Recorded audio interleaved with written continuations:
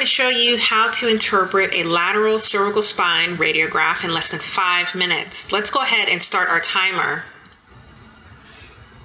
Let's count the vertebral bodies.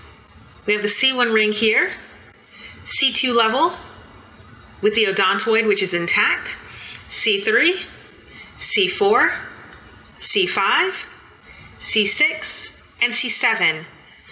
So we can visualize the cervical spine on this radiograph to the level of the cervicothoracic junction. Looking at the vertebral body heights, they are grossly preserved. There's no evidence of fracture, no focal lesion. And if we are to take a look at the generalized alignment of the vertebral bodies, we don't see any listhesis, and there's normal cervical lordosis.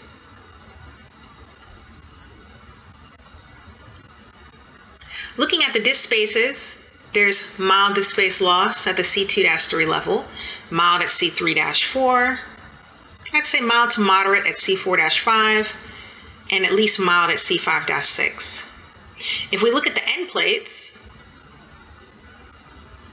there's also some sclerosis, and at multiple levels, we see degenerative spurring or osteophytosis involving the end plates. The prevertebral soft tissues are within normal limits, nice and thin. Looking at the paraspinal soft tissues, we don't see any focal abnormalities.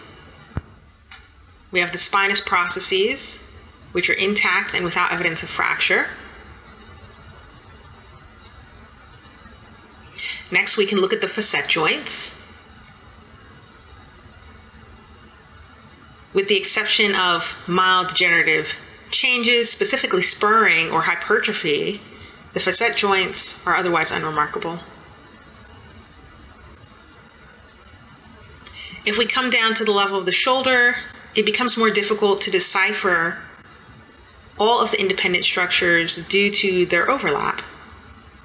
However, we can say that some sternotomy wires are present. We can also take a generalized look at the calvarium. We don't see any evidence of fracture, no focal osseous lesion. The mandible is relatively unremarkable. Visualized paranasal sinuses are clear.